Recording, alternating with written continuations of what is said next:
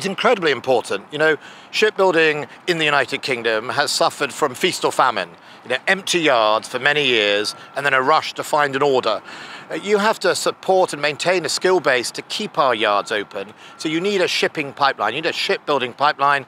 As shipbuildings are for the United Kingdom, I brought together that pipeline. There's over 100 ships to be built in the next 30 years, and indicating both to the private sector that there are ships to be built, and then making sure that we design the contracts so that the orders are placed in not just in the usual suspects, or not just in the existing yards, but in yards that need the stimulation and support, so that hopefully when this contract is complete with 3 major ships, £1.62 billion of work, when this is finished, this yard will be in position to win even more orders, whether they are state from navies or whether they are private from cruise liners.